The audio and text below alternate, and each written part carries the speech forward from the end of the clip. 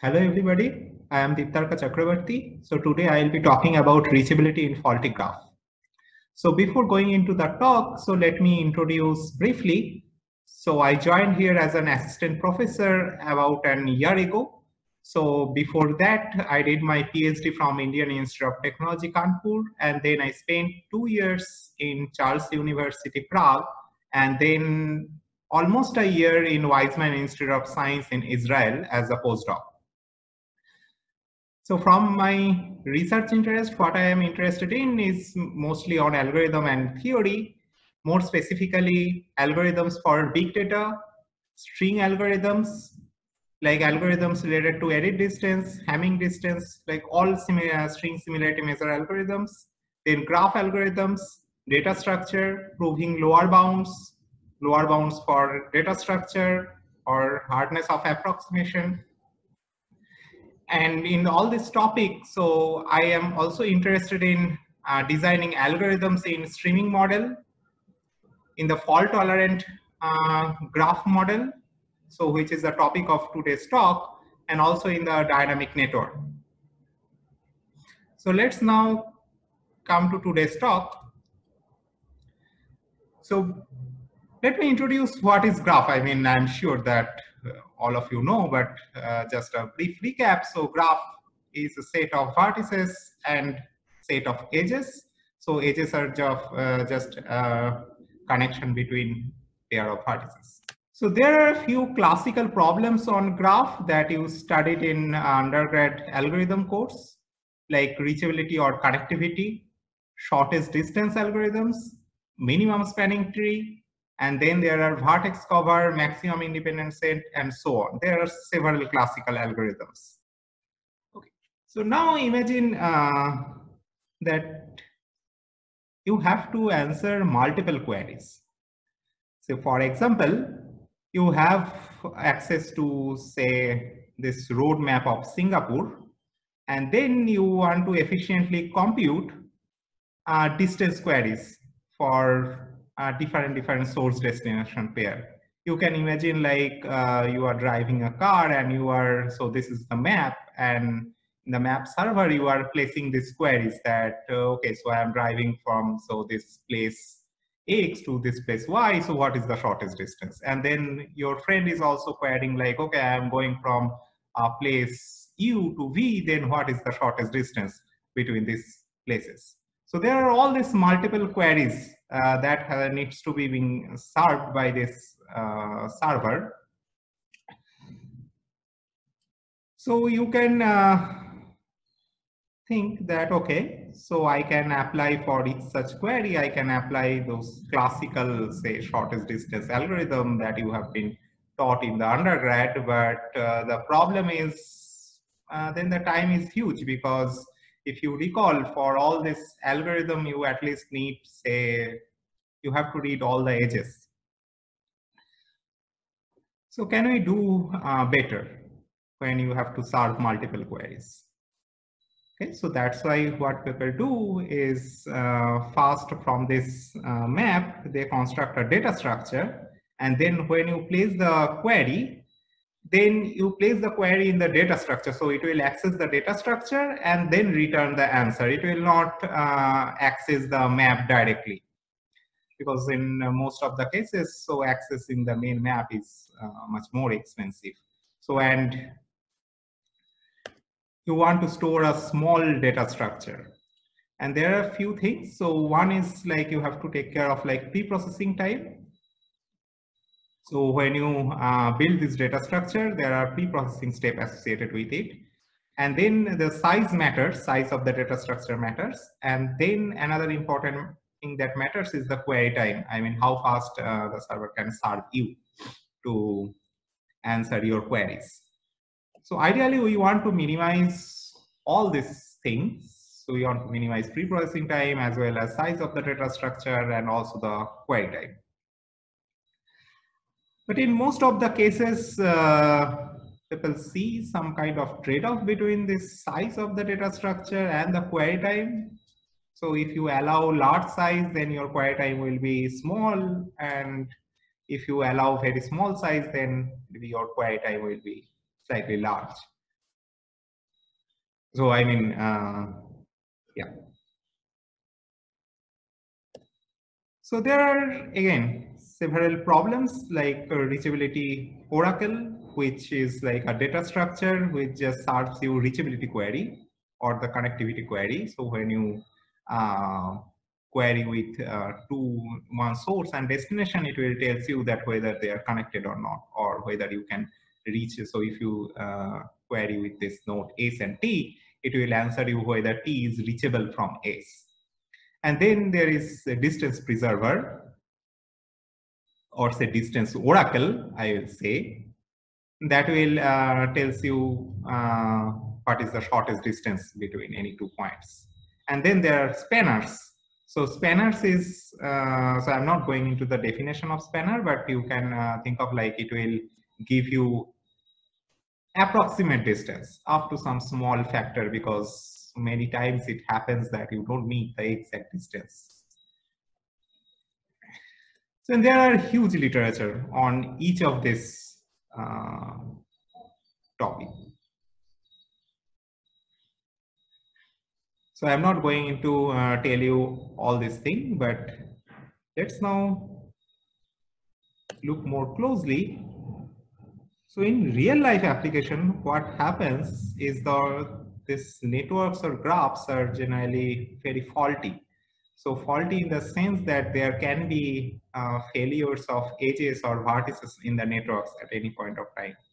So you can think of these failures like road blockage or maybe some beach collapses. Then you cannot take that path. But if you think carefully, so how common these incidents are? These are very rare incidents. Like how often a bridge will collapse? That is like a very, very rare event. And also, there are only a few failures that can happen at any point of time. So like how many road will be blocked at any point of time? Maybe a very few. And now if you place your query in the data structure, it should give you the correct answer, but after this failure, right? So because if you use your original data structure, and now suppose some failure happens, some road is blocked, and if you place a say shortest distance query to the data structure, if it gives a path that uses that particular road which is currently blocked, then this is not a valid answer.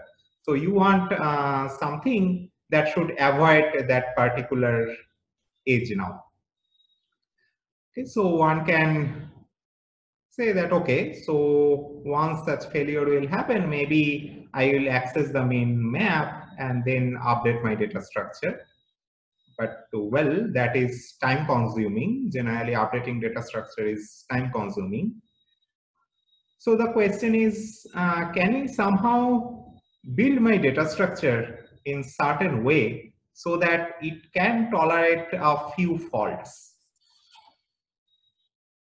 So I don't have to, I mean, even if some failure happen in the map, you don't have to change the data structure.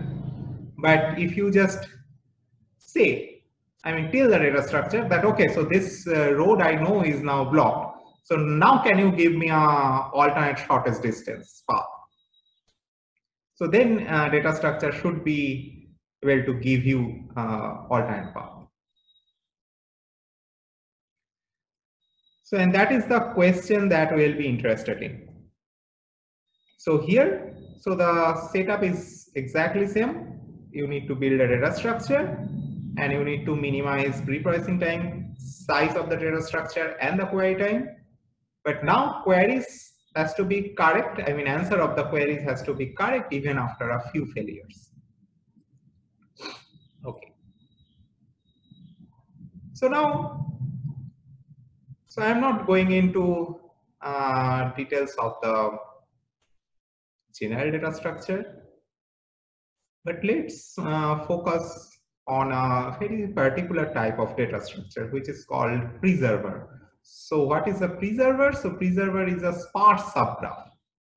So if you recall that what we want the data structure is of very small size. So one natural candidate will be to store some sparse subgraph of the original, say, road network, so that the sparse subgraph, it should preserve a property. Like if you want to preserve distance, then whatever be the shortest distance between any pair of points in the original graph should be same in this small subgraph.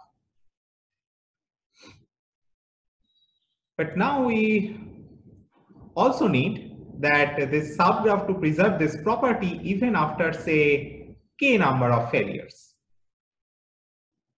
Okay.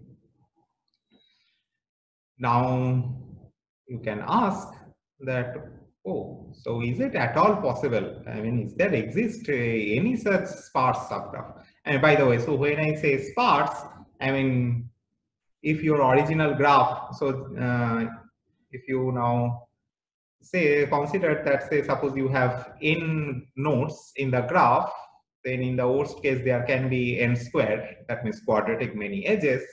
So when I say sparse, ideally we want something like linearly many edges present in this subgraph. Well, so does there exist any such subgraph? Okay, let's take an example.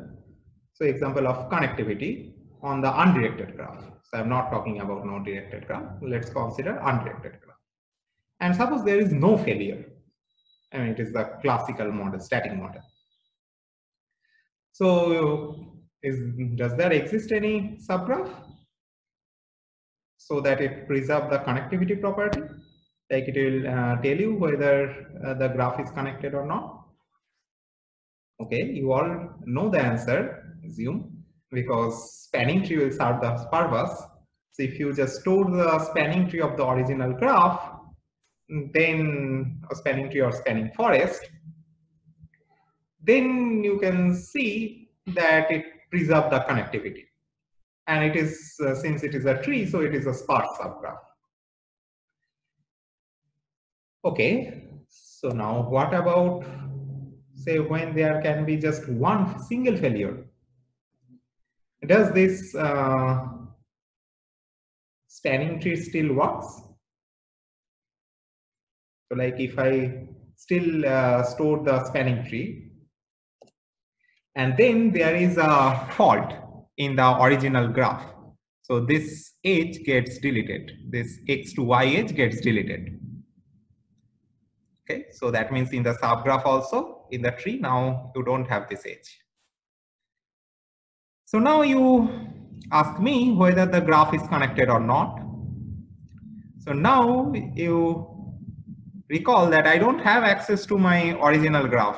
So this graph I don't have access to. I have only access to this graph, this subgraph. So now if I check the connectivity in this subgraph, since this edge is not present because of this failure, so now the answer will be that the graph is not connected. But this is not a correct answer, because in the graph there is an alternate path. So if you look into just connectivity between, say, these two vertices, so then in the subgraph it will say that these two vertices are disconnected. But now you can see that there is a clear another path which is not present in the subgraph but present in the original graph. So the answer is incorrect if I store this spanning forest. It will not be even single fault tolerant. So the question arises, can we make the structure fault tolerant? Okay. So what are the problems that people looked into in this area?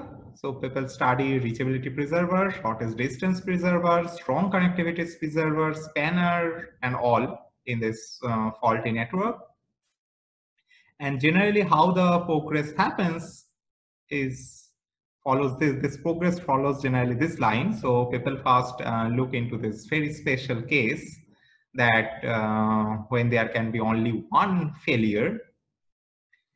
And already you have seen in this last slide that this single failure, the solution of the single failure case is not same as the solution for the static case. So single failure case already have lots of non-triviality in terms of designing algorithm.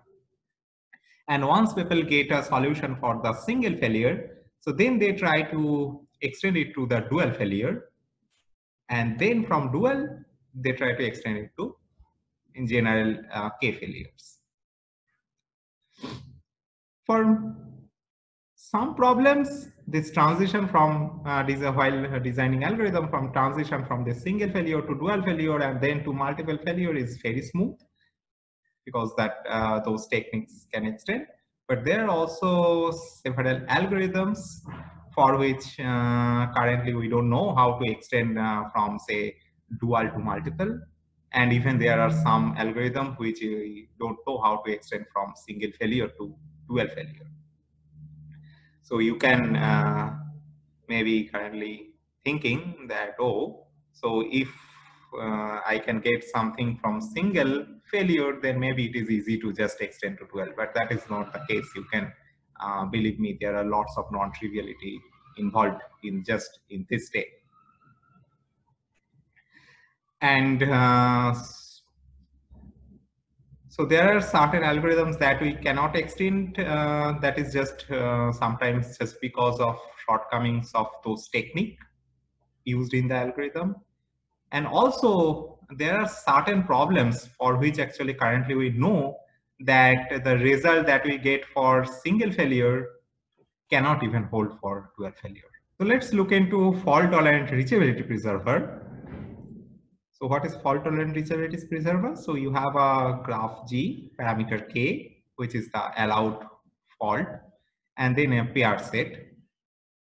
And you want to compute a sparse subgraph H of G such that even if there are any K failures, then if you just consider any pairs XY, then if X and Y is so Y is reachable from X in this G minus F, which is the original graph after F for failure of this set F. Then if you now look into your subgraph after this faults, F faults, the X and Y, so Y has to be reachable from X. So our objective is to construct such a subgraph H from G so that this property holds. Okay. So what is known for the static model?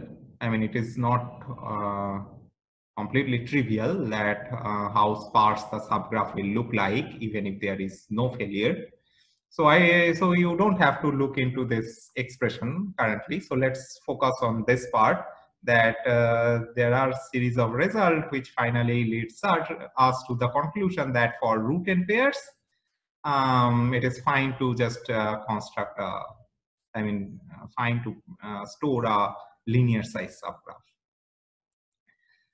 But can we achieve this thing even in this faulty model? There is a very nice result by Baswana Chaudhary and Roddy team 2016, where they show that if your there is a single source, so all the pairs are like from this source S to all the vertices, then there is a subgraph which is of size 2 to the kn, so which is linear when k is small, like constant. So we get a linear size preserver. So in that sense, there is a very nice result, and the algorithm is also very simple and elegant.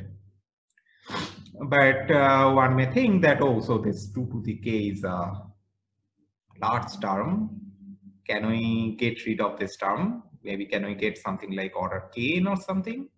So answer is no, because in their paper they also show that there are certain graphs for which you need this 2 to the k dependency. So now recently what in one of my paper what I show with my co-authors that if you now recall the bound for static model, which say that for arbitrary many pairs, if there are root n pairs, I can get linear size bound. But this result is only talks about single source case. So now what if there are arbitrary pairs? So what will show for that if you have a single failure, then, so again, you don't have to look into this bound. Let's focus on this portion. What we show that for root n pairs, we get a linear size bound. But the bad news is that our technique, it cannot directly extend to dual failure. So you may think that maybe there is some shortcoming of our technique. Well, there are some shortcomings, but there are also more trickier thing that is going on here. So what we also show in our paper is that if you want to handle dual failure, then actually even if you to tackle say very few pairs, say into the epsilon pairs, then also you need superlinear size. You cannot get a linear size preserver, that we show in our paper. So that actually gives a clear separation between these two cases, single failure and dual failure. It clearly shows that dual failure is much harder than the single failure case. So let me tell you some of the future work that we are currently interested in. So one is like in the reachability preserver. So can we get sparseness under multiple failures? Currently we have sparseness under single failure that I told earlier. And also I told you that, okay, so there is a separation from single to dual. But if you really looked into our paper, you will see that, I mean, whatever we show for the dual failure, the lower bound doesn't match with the current-based upper bound. So there is a huge gap. So one needs to close it. And then after that, the next question will be, what about the normal data structure? So currently I was talking about a very specific type of data structure where the data structure is a subgraph of the original graph. So what about the general data structure, which is called reachability oracle?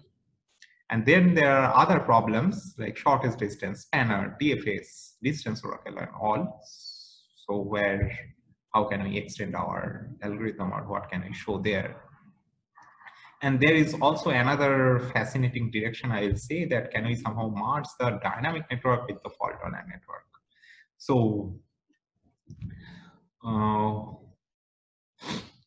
so here basically our concern is that, so if you imagine your network is changing, so this is the dynamic network, and now, so after it's a change, you want to update your data structure in such a way that your data structure still becomes, still be fault tolerant.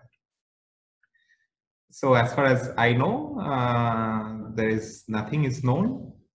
And I think this is a prominent research direction we should explore. Okay, so I'll stop here and thank you. And I'll be happy to take questions from you.